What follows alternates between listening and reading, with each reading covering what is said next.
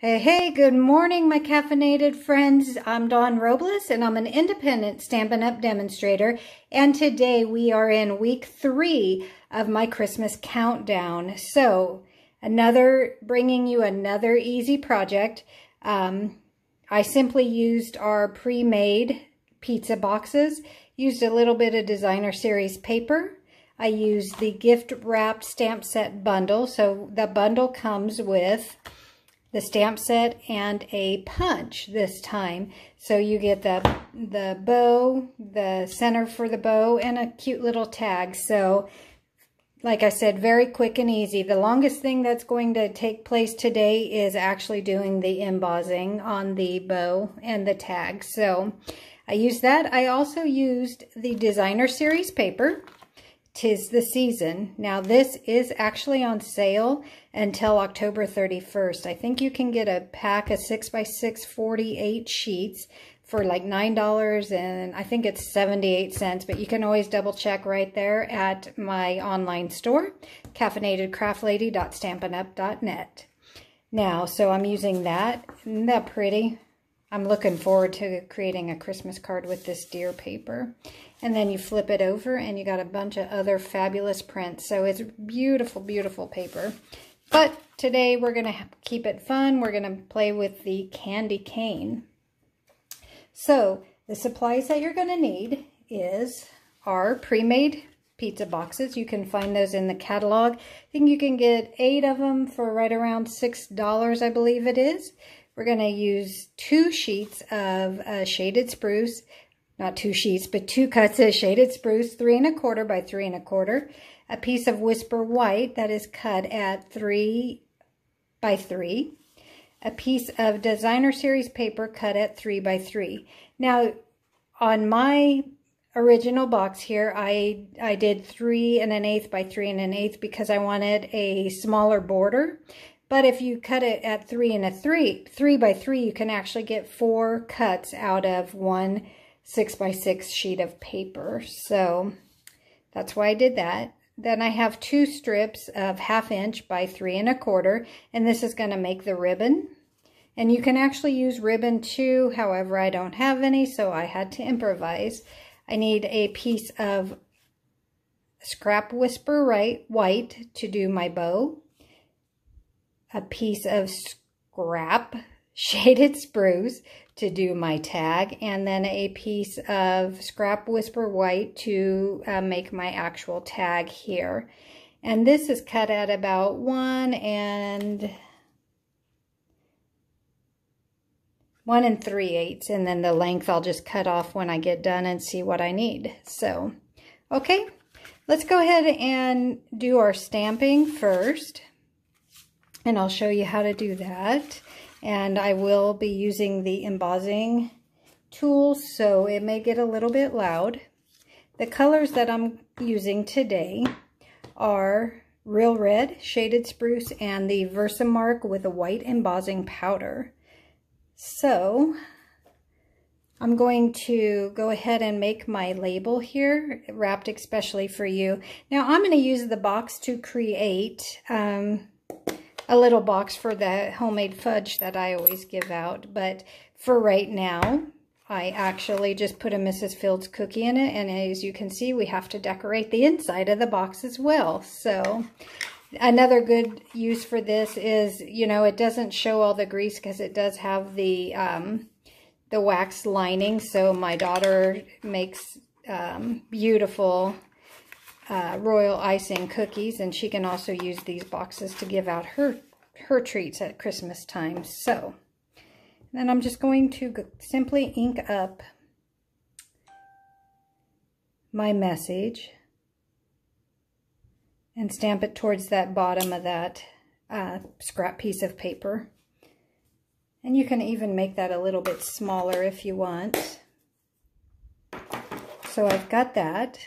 Clean that in a minute. The next thing I'm going to do is I'm going to go ahead and emboss a bow. So I'm going to cut 2 red bows, but one's going to be embossed and one is just to give it a little bit of dimension. So to do that, since we no longer have our embossing buddy, which I miss, I just simply took a used dryer sheet, like a bounce, and you're just going to rub that over your paper.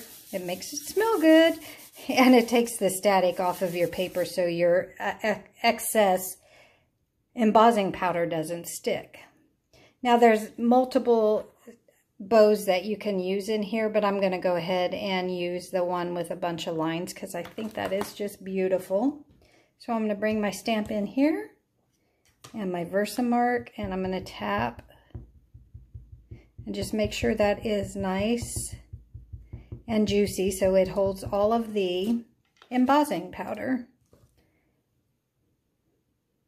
And I think I'll stamp it this way so I can get 2 cuts out of this.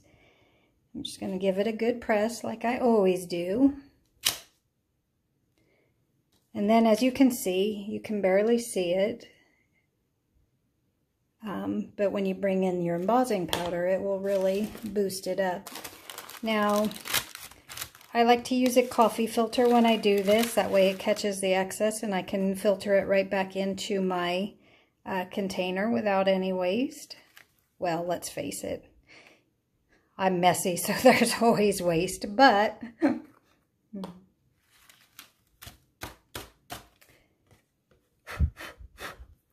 and there we go. Now, if you get a little bit of excess embossing powder, you can just take a paintbrush and just kind of remove those pieces right there. And if you think it needs more, then you just put a little more in there. Oh, I messed it up, you see? Okay, and then we would do the same for the little tag. I wanted a little pop of color, so I went ahead and brought in the shaded spruce, and I'm going to use the tag. And again, I'm going to tap that in the Versamark.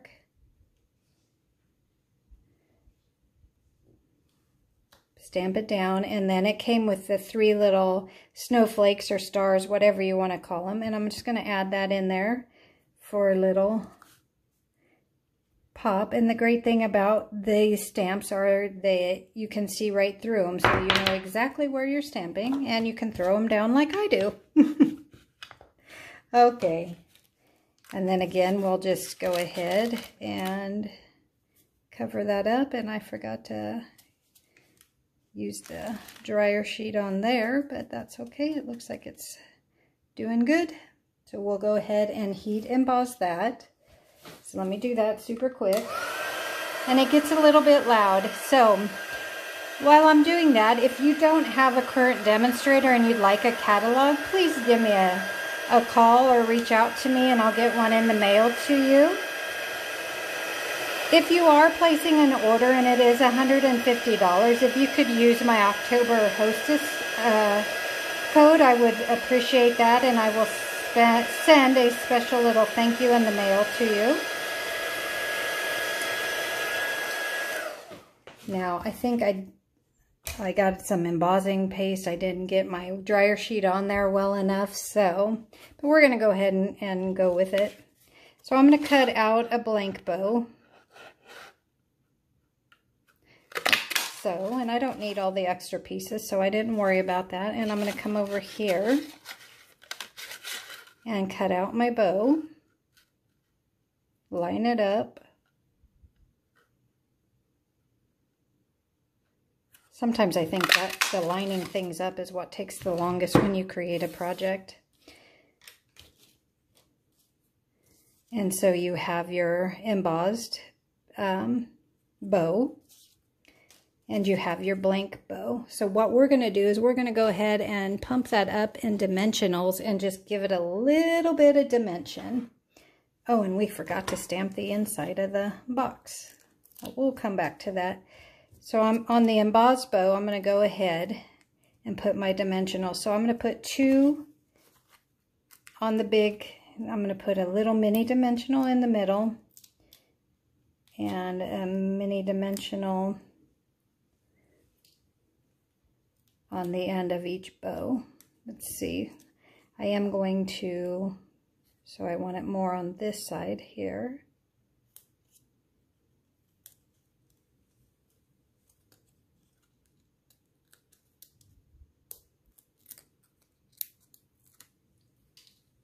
And then what we're going to do is we're just going to kind of offset it just a teeny tiny bit. So I'm going to see if I can show you how to do that.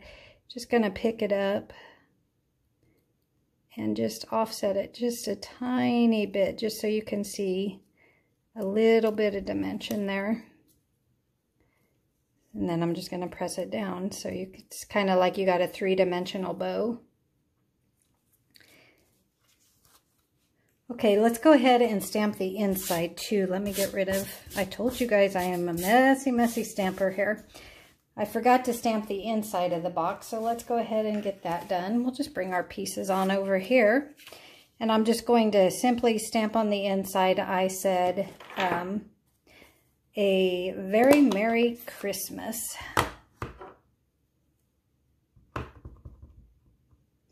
And I'm just going to place that right in the center. And if you want to sign this, you can always sign it. There's leaves you a place to sign. So I'm going to do one little thing. I'm going to take my Real Red ink, and then I'm going to come back to those stars, but I have to clean it first because I don't want to ruin my ink pad. So let me go ahead and clean that.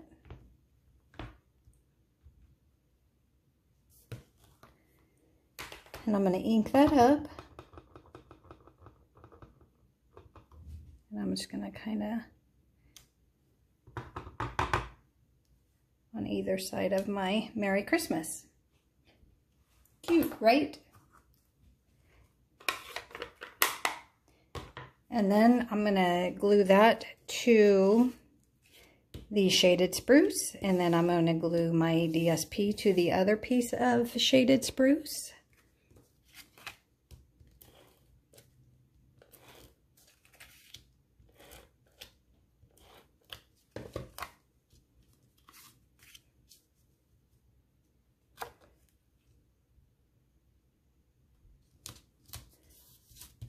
Okay.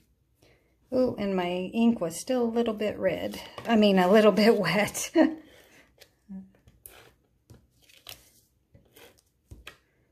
That's why I like to stamp before. But, you know, things happen and you just keep going. The great thing about crafting is there are no mistakes. Well, there are, but we just don't have to admit to them to anyone. Okay, so I've got that. And then I'm going to go ahead and attach my fake ribbon.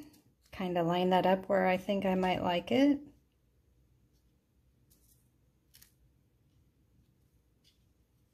Move it up a little bit.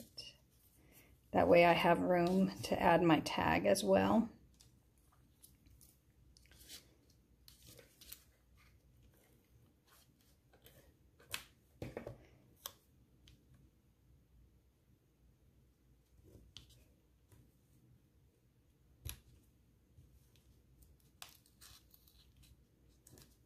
Make sure you do it straight and not crooked like yours truly.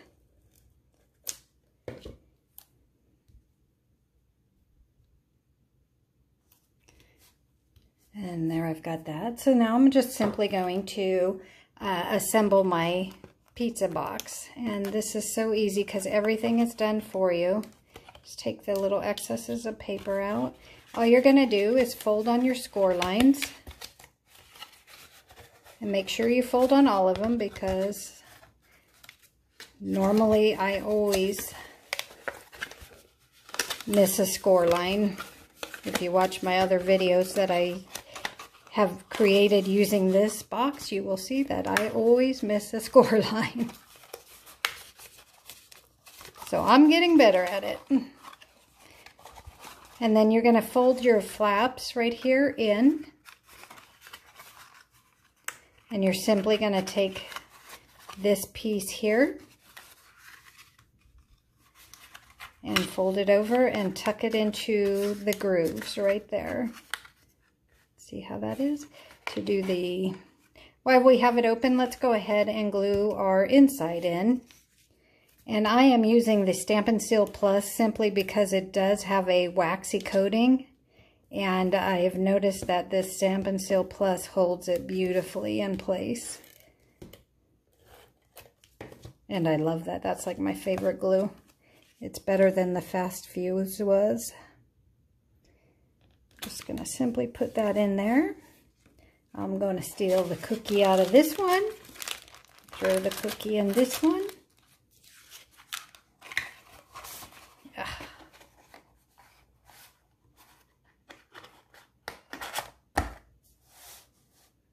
Okay, there we go. Sorry about that. Didn't mean to move everything around. And then we're just simply going to take our outside piece that we just put together, put a little glue, liquid glue, Stampin' Seal or Stampin' Seal Plus will work. I'm just going to put that right in there, kind of center it around the box. Going to lay down my tag here. And what I did last time is I kind of cut it at an angle. So I kind of, and here's the little tag we created. So I just glued it together like that. And then I just seriously cut it at an angle so I could position it where I wanted it. And then I popped my ribbon on top of that. And that's simply all I did. So let's go ahead and do that. And for that, I'm going to do a glue dot. Get all my scraps out of the way here. So I'm just going to take a glue dot, put it on the back of my tag here. I'm going to try and keep it right around, pretty close that way. And I might cut just a little bit more off. And then I'm going to kind of position that where I think it'll look good. And then I will pop up my bow on dimensionals, if I can find them. I'm telling you, it's been one of those weeks. I guess it's been one of those years for most of us, right? So again, I just popped everything back up on dimensionals there. And then I'm just going to kind of move this around to where I think it looks best. And I think it needs to come down just a little bit, like so. Like that, and I like it. So to keep it from moving and me totally messing it up, I'm just simply going to take a glue dot, hold that down, lift my tag, put a glue dot under there, and put it back down. That way, well, it didn't work. Hi, Donnie. Because the glue dot is still on there. Oh my goodness. Let's try it again. So we're going to recenter our bow, and we'll put this back where we think it needs to be. Goodness sakes. And I think that looks good, so I'm going to try it again. Glue dot on my pick tool. Put it down. There we go. Now it's not going to go anywhere.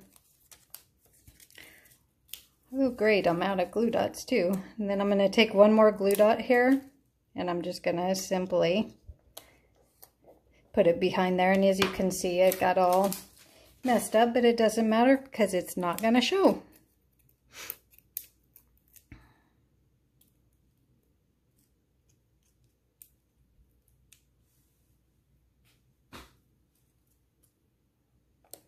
And just kind of center that.